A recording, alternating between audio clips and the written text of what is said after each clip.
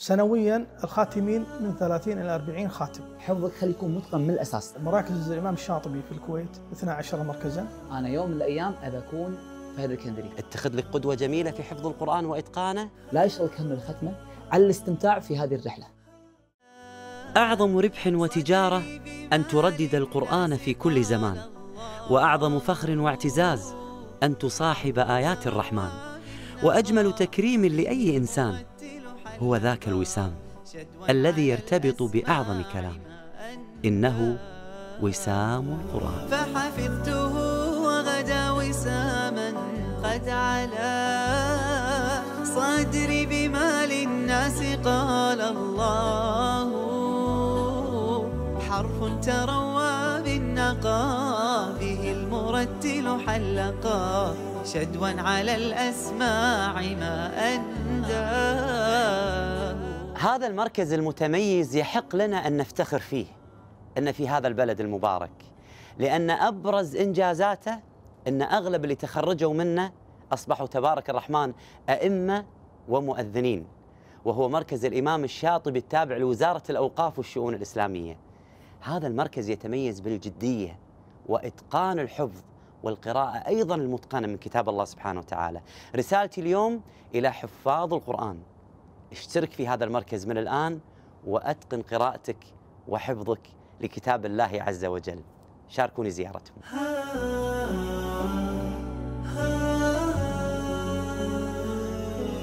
شيخ وسام، مركز الإمام الشاطبي، كيف جت هذه الفكرة وفي أي سنة بدأت؟ بدأت فكرة الإمام الشاطبي بشكل عام عند مسؤولين إدارة شؤون القرآن الكريم سابقا في وزارة الأوقاف والشؤون الإسلامية في عام 2006. نعم. فابتدأوا بمركزين على مستوى الكويت رجال. نعم. في الفردوس وفي القصر. مركز الإمام الشاطبي والذي يتبع وزارة الأوقاف والشؤون الإسلامية، وهو متخصص بإتقان القرآن، ويشترط أن يكون الطالب حافظاً لأكثر من 5 أجزاء. وقد خرج هذا المركز العديد من الآئمة والمؤذنين في دولة الكويت. هذا المركز احنا نسمع عنه كلام كبير، يعني تبارك الله مخرجاته كبيرة، أسأل الله يحفظكم. شو اللي يميزكم والمنهج المتبع؟ ما يميز مراكز الشاطبي من فضل الله عز وجل أن الطالب يبتدئ فيه حفظ القرآن كاملا على 12 مستوى.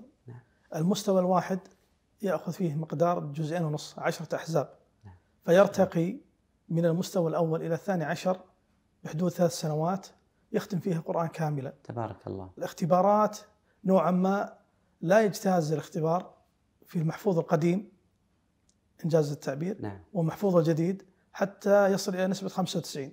إذا لم يصل إلى هذه النسبة يعاد الاختبار مرة واحدة. نعم. فإن لم يجتاز أعاد الدورة كاملا. يعني اللي يكون في مركز الإمام الشاطبي من أول ما يدخل يعرف أن التابع لهذا المركز يجب أن يكون متميز ومتقن. نعم.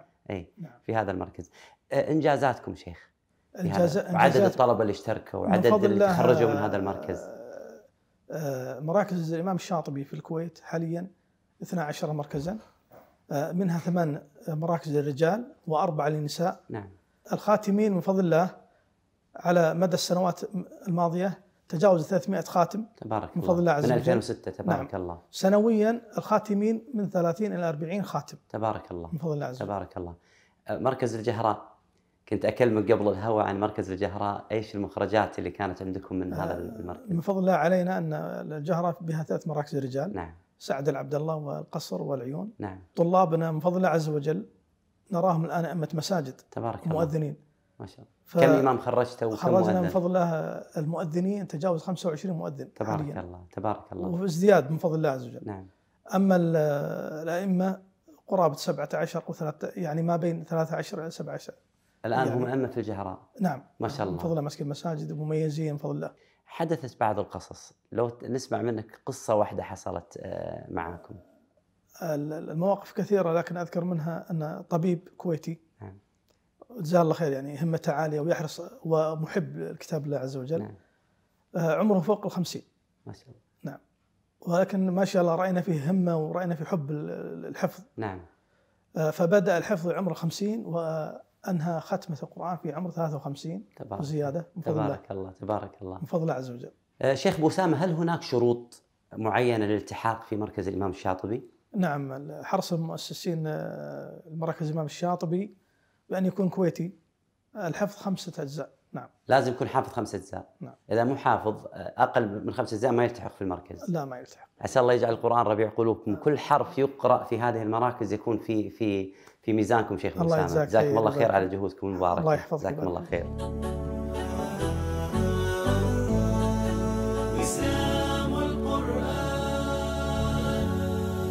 من أحد الحفاظ المتقنين الخاتمين في هذا المركز، مركز الإمام الشاطبي، هو الشيخ القارئ الحافظ عمر الدمخي، وهو الآن تبارك الرحمن إمام مسجد الدولة الكبير. الشيخ عمر عسى الله يحفظه في رحلته القرآنية كان لأسرته دور كبير في حفظ القرآن وإتقان القرآن. تعالوا معي نشوف قصته ونشوف دور والده في حفظ القرآن ونشوف فرحة والدته لما الشيخ عمر ختم القرآن الكريم كامل. إنما أمرت أن أعبد رب هذه البلدة الذي حرمها وله كل شيء وأمرت أن أكون من المسلمين وأن أتلو القرآن فمن اهتدى فإنما يهتدي لنفسه ومن ضل فقل إنما أنا من المنذرين. كل حافظ يا شيخ عمر لا شيء يعينه في مسيرة حفظه، شيء قوي بعد الله سبحانه وتعالى. أنت شنو كان الدافع لك في مسيرتك؟ هناك عدة أسباب، وفي سبب كان رئيسي وقوي في هذه المسيرة اللي هي القدوة. بصراحة بفضل الله عز وجل الوالدين كانوا دافع كبير وبذلوا الغالي والنفيس حتى أنا أسير على هذا الطريق، طريق حفظ القرآن وطريق الوصول إلى هذا الهدف. الوالدين جزاهم الله خير شافوا أني أنا والله اهتميت بهالمجال أو بديت أهتم بهالمجال، فألحقوني بحلقات التحفيظ التابعة لوزارة الأوقاف في المسجد القريب من بيتنا.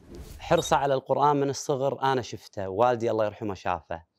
كان عنده هدف أبو عبد الله أنه يوم من الأيام بإذن الله يكون في محراب من محاريب مساجد دولة الكويت ويأمنه، واليوم هو أحد أئمة مسجد الدولة الكبير. فتأثر عمر بهذا الشيء وأصبح يداوم، وحرصنا على أن يعني نشرك في حلقات القرآن الكريم التابعة لوزارة الأوقاف والشؤون الإسلامية مشكورة مأجورة، والحمد لله يعني غرسنا في هذا الشيء وما بذرناه منذ الصغر اللهم لك الحمد جنيناه في الكبر. حببوني بقراء القرآن الكريم وأن أنا أحذو بحذوهم. كان عندنا في الكويت، وبصراحة أنا شيخ ما ودي أكبرك، كان الشيخ مشعل العفاسي الشيخ في الكندري. هذول كنا نشوفهم بشكل مباشر، خاصة البيت قريب. كان يقول لي شوف هذا الرجال حفظ القرآن والحين بدأ يصلي والحين صار إمام وإلى غير ذلك. أبوك كان ياخذني بنفسه أصلا، هو بس حريص عليك، حريص علينا إحنا. هو كان يوديني المسجد ويدخلني على المساجد ويخليني أصلي بالناس، يعني هو كان حريص علينا كلنا. الله يحفظك جزاك خير. وأنا كذلك العم الوالد الله يغفر له ويسكنه في الدوسة على العم سالم الكندري، أنا كذلك شفت حرصه وشفت توصياته في المسجد احفظ وكذا، وشفت إخواني عبد الرحمن وخليفة ومحمد شلون كانوا يحفظون وشلون كان حريص عليهم. فالقدوة يا شيخنا شيخ وسام، القدوة وايد وايد وايد مهمة. لكن الغريب والعجيب إن من كثر ما كنت أسمع جزء تبارك في السيارة في روحة المدرسة والعودة من المدرسة، حفظت جزء تبارك قبل عمه. يأخذون الصحبة الحلقة وفلان ينافسك في مجال القرآن وها من يحفظ أسرع من يخلص أكثر. تذكر أيامنا في المسجد شيء صراحة شيء ما أنساه. شيء ما أنساه الشيخ أبو سالم. فترة من الفترات جزاه الله خير الشيخ أبو سالم كان هو اللي يمرنا البيت، ياخذنا يروح المسجد، مسجد محمد الحنفية في العدان، كان يحفظنا الشيخ. هذا الشيء كان يعني وايد وايد محفز. يعني خلاص صار عندي الصورة الذهنية. أنا يوم من الأيام أبي أكون فهد الكندري. أنا يوم من الأيام أبي أكون مشعل العفاسي. أنا يوم من الأيام أبي أكون تصير أفضل بإذن الله. يعني أنت من حرصك من صغر، أنت يوم من الأيام قرينا مع بعض احنا في المسجد وانت كنت صغير سن وكبير قدر في حرصك على القرآن يا ابو عبد الله. مرة من المرات كنت احفظ سورة عبسة مع الشيخ فهد، فشاف ان انا طولت بالحفظ، يعني ايش قاعد تسوي، يعني صار لك فترة قاعد وانت ما حفظت. قال لي شوف الحين تقوم، يذكر هذا الشيخ بس قال انت الحين تقوم تروح تمشي بالمسجد وماسك المصحف سورة عبسة، ما تقعد الا انت مخلص السورة. وهذا اللي صار، يعني ما قاعد سمعته الا لما خلصت السوره. خاصه ان بعض الناس لما تقول له انت خليك مع القران طول اليوم يظن انت بس ماسك المصحف، لا المساله اكبر من بس تمسك مصحف. تمسك مصحف، تترنم ايه وانت تمشي، تسمع لك ايه، تعيش الايه في يومك، في تطبيقك، في عملك. لما تسمع انت والله مثلا جزئيه الاحسان في كتاب الله عز وجل، الله أكبر، تحسن حتى مع الجمالات، حتى مع نفسك، حتى مع والديك، مع اخوانك، مع اللي ما تعرف. تشعر بهذا الشيء ابو عبد الله؟ اشعر بهالشيء. تشعر بالقران في حياتك؟ والله بفضل الله عز وجل اشعر، واسال الله عز وجل المزيد. احيانا حتى القران احيانا يهذبك، احيانا انت تصرف معين، طبيعه الانسان وطبيعه البشر تكون عنده رده فعل معينه، القران يردك. لا ما يصير انا احمل في صدر كتاب الله عز وجل. الله أكبر. بركات القران اصعب من ان تحاط. بركه في الرزق، بركه في الوقت، بركه في صحه الانسان. يعني أنا عدة مواقف في حياتي ما فسرتها إلا ببركة القرآن. الله عز وجل نجاني من حادث ومن موت محقق في السفر وما فسرتها إلا ببركة القرآن. حفاظ القرآن عسى الله يبارك فيهم كثر أبو عبد الله، لكن المتقنين لا تعبوا، ضحوا بأوقاتهم، ضحوا بعائلاتهم، سافروا المدينة المنورة، مكة المكرمة، اعتكفوا اعتكافات كثيرة عشان يوصلوا إلى هذا الإتقان. حدثنا عنها. شيخ العزيز ابو سالم، احنا الفكره اليوم من هذا اللقاء ان احنا اول شيء نبي نستفيد. ونفيد اخواننا والمشاهدين. اي والله. انا اخوكم عمر مريت بتجربه فيها من الايجابيات الكثير وفيها من بعض السلبيات اللي ما ابي احد يعني يقع فيها ولا يمر فيها. الله يجزاك خير.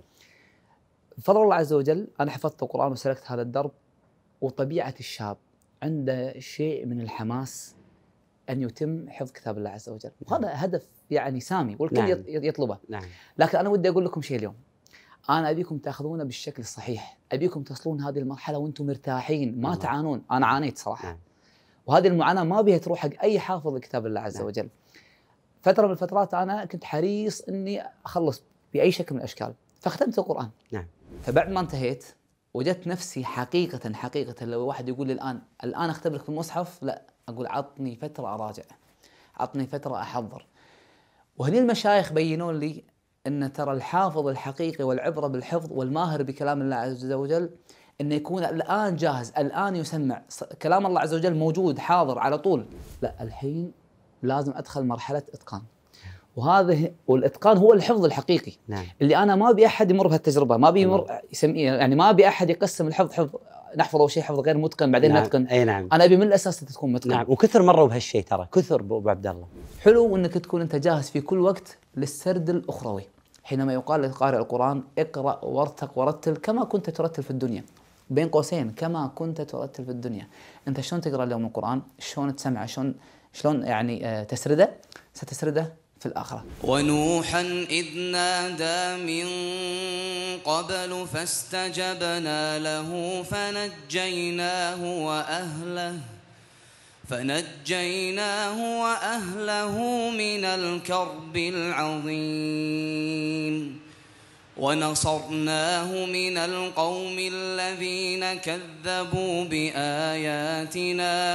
أنت بعد ما أتقنت بدينا نشوف اسمك في المسابقات، مسابقة الكويت، مسابقة الأمير، فزت فيها أنت عسى الله يحفظك، شاركت في مسابقات وأيضا أخذت فيها مراكز دولية، أخذت فيها مراكز ما شاء الله كبيرة ومثلت فيها بلدك. حدثنا عن استفادتك منها، أثرها عليك أبو عبد الله. يوم من الأيام على طار المسابقات، يوم من الأيام يمكن نسيت شيخ وسام قلت لي عمر أي مسابقة قدامك صغيرة ولا كبيرة ادخلها. الله أكبر. بالنهايه الاتقان والمراجعه انت المستفيد منها. احنا كنا قبل ندور بالجرايد ابو عبد الله، نفتح جريده ندور. كنت تقول لي برمضان ماكو مساواه قدامك جمعيه مساواه فلان، ادخل. كنت تقول لي انت صدقني بكل واحده راح تلقى فيها فائده. تدري شنو الفائده انا اليوم اقول لك يا شيخ مسالم ان اليوم استفدت منها؟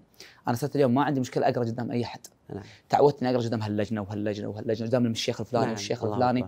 المسابقات القرانيه تنمي عندك قضيه المراجعه، وانك انت يعني عاده الواحد ما يحب انه يعني يطلع بشكل غير لائق امام الناس، وهذه طبيعه النفس البشريه.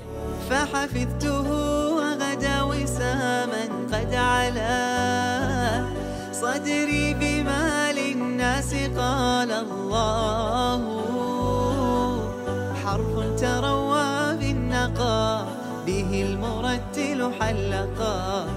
المسابقه الدوليه مثلت البلد في مسابقة الملك عبد العزيز الدولية كانت تقام في الحرم، اللجنة تخرع. نعم. زين كان كان رئيس اللجنة عميد كلية القرآن في الجامعة الإسلامية بالمدينة النبوية، فضيلة الشيخ أحمد الستيس، واللجنة 6 7 ما شاء الله قاعدين وتقرأ أنت في الحرم. بفضل الله عز وجل أخذت المركز الخامس على يعني أظن 90 أو 85 دولة يعني في ذيك المسابقة. الدعم المعنوي كان عالي جدا من الوالدين، وجزاهم الله خير ما قصروا، والوالد كان حريص أن يلحقني بأي شيء ينمي عندي قضية حفظ القرآن والتخلق بأخلاق القرآن. المشاعر لا توصف، بلا شك أنها فرحة عظيمة لما يعني يكون عندك ولد ويختم القرآن الكريم ويحفظه عن ظهر قلب، بلا شك أنه شعور لا يوصف، كما أخبر النبي صلى الله عليه وسلم وبين يعني أن استشعرنا حقيقة بتاج الوقار، استشعرنا بحلة الكرامة، كل ما ذكره النبي صلى الله عليه وسلم كانت هذه المشاعر حاضرة وفرحة غامرة، يعني بلا شك انها قرة عين. يوم من الايام دخلت مسابقة الامير، كنت رابعة ابتدائي في جزء واحد كأول تجربة. طبعا ما كان في وسائل التواصل، الاخبار في الجريدة. يوم من الايام قاعد في المدرسة انا رابعة ابتدائي، فجأة ولا الوالدة داشة علي معها الحلا، ما اذكر ما قنتوش ولا جواهر، وقالت عمر فاز بمسابقة الامير المركز الثاني، ويعني قاعد توزع على ربعك بهذه المناسبة. هذا التكريم اللي قدام ربعك في المدرسة يعطيك دافع كبير، تحس ان انت يعني فعلا مميز، متفاعل ايجابيا مع الاحداث اللي تحدث لاخوانه، ومنها يعني ختمه اخوه عبد العزيز في المدينه المنوره قبل تقريبا 2 كان حاضر الختمه، ووجدت يعني المشاعر الجياشه وكيف كانت فرحته في اخوه.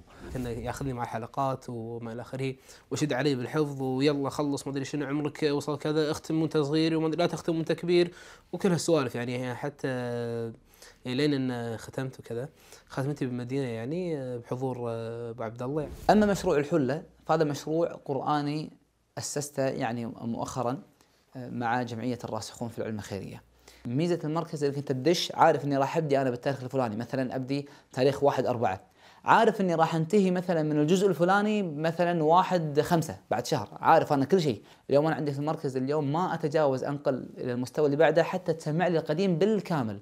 كلما قوي الحفظ كلما سهلت المراجعه فيما بعد، وهذا احنا اللي يهمنا. انا قبل لا اطلع من هذا اللقاء ابي اخذ معك هذا الاتصال وهذه المداخله، وابي تعليقك عليها.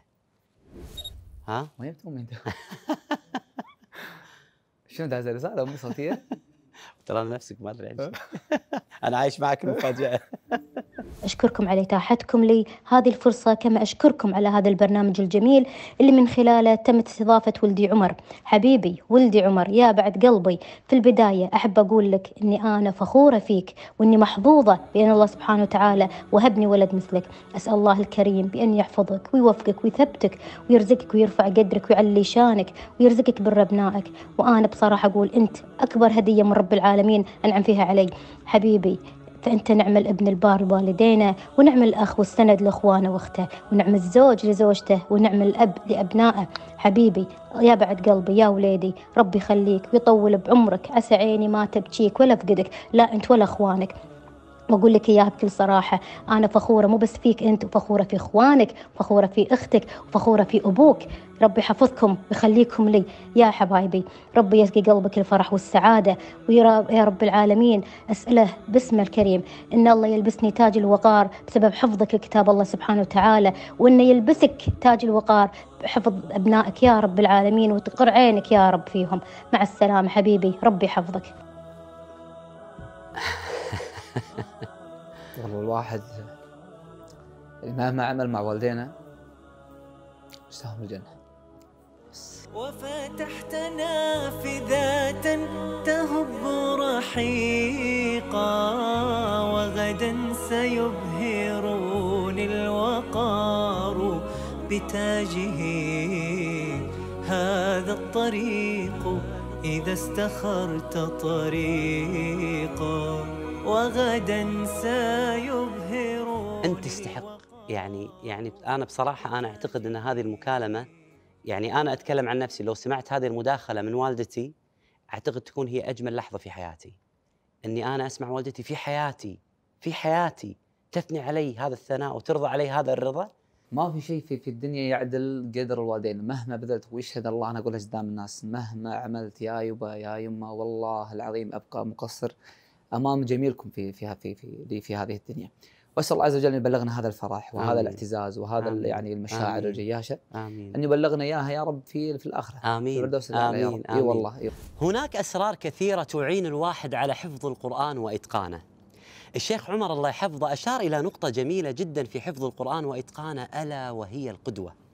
اذا اردت ان تبدا رحلتك مع حفظ القران، واذا اردت ان تحفظ كتاب الله سبحانه وتعالى، اتخذ لك قدوه. اذا كنت تسمع قارئ تحبه روح له، اسال عنه، كيف حفظ القران؟ كيف اتقن القران؟ كيف وصل الى هذه المرحله؟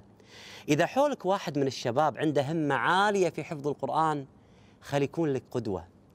اقرا عن سير الصحابه من اهل القران، اقرأ عن سير التابعين من أهل القرآن، اقرأ عن أهل القرآن في التاريخ الإسلامي حتى يكونوا لك قدوة.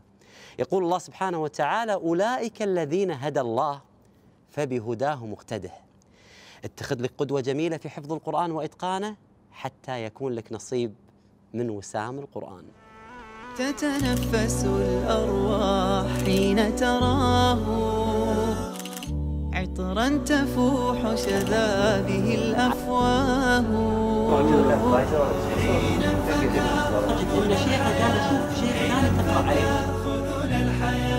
والعين تبكي علها تلقاه، فحفظته وغدا وساما قد علا صدري بما للناس قال الله.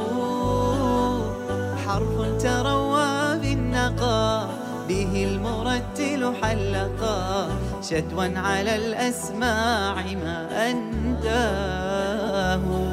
فحفظته وغدا وساما قد علا صدري بما للناس قال الله.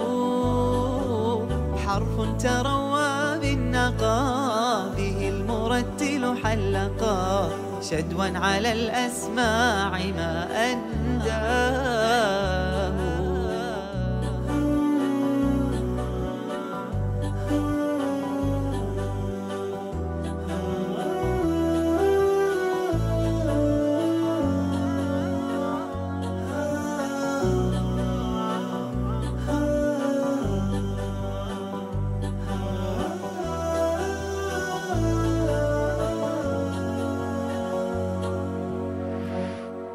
أحيا قلوبا في رباياته